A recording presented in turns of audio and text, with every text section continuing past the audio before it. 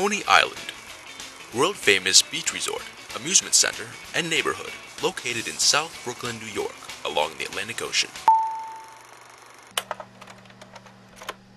Coney Island boasts a range of world-class attractions, captivating millions of visitors on the hottest summer days. Visitors to Coney Island won't want to miss the New York Aquarium, Coney Island Amusement Park, 2 miles of beautiful wooden seaside boardwalk, and a mountain range of decayed high-rise housing projects, storing New York's most unwanted human beings, bringing urban renewal to new heights. Don't forget your cotton candy. Coney Island was once a true island, but after the Civil War, the creek that once separated the island from the mainland was filled in illegally with neighborhood trash, making the area both a peninsula and a dumping ground ever since. Nostalgia remains for Coney Island's heyday, toothless carny collars beckoning unsuspecting children to empty their pockets and try their luck at rigged festival games. Rickety rides, which test the strength of your ability to put the fear of death out of your mind, and carnival sideshows populated by mermaids, bearded women, and snake swallowers. Once known as Sodom by the Sea, Coney Island hosts a thriving AIDS epidemic, as prostitution and dirty needle use flourish in their natural habitat. Hey you! Yes you! Did you just score some smack? Naughty, naughty, Junkie Jeff. When Junkie Jeff can't hook up with Dealer Dave, the neighborhood paper boy, he comes here. This is the Coney Island Methadone Clinic.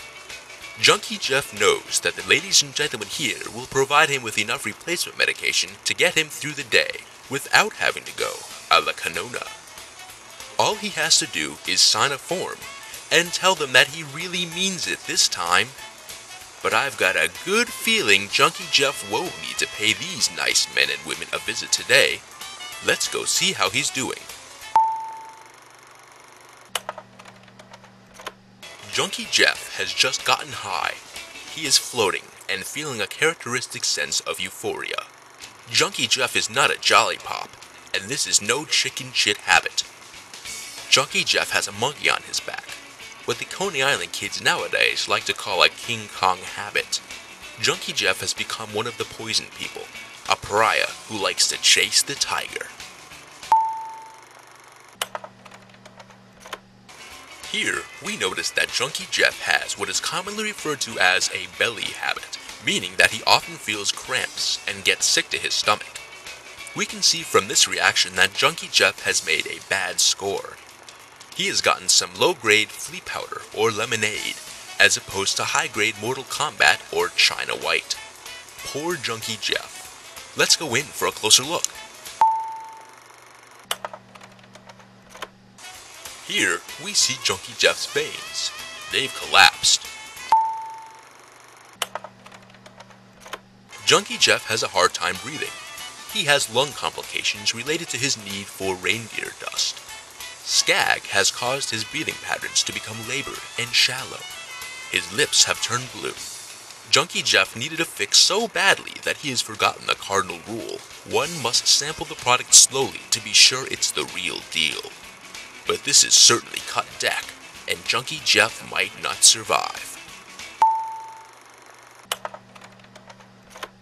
Junkie Jeff makes me long for my days as a Coney Island crack whore, getting gangbanged and not caring whether or not I've eaten in a week, just as long as I can find a John who would pay me $5 so that he can bend me over a boardwalk bench and... Junkie Jeff, could you sell me a $5 for old time's sake? Hello? Junkie Jeff? Oh well, that's too bad. The next time you're in the Big Apple, don't forget to visit beautiful, nostalgic Coney Island, home of the hot dog, the white knuckle carny ride, and the world's most open horse market.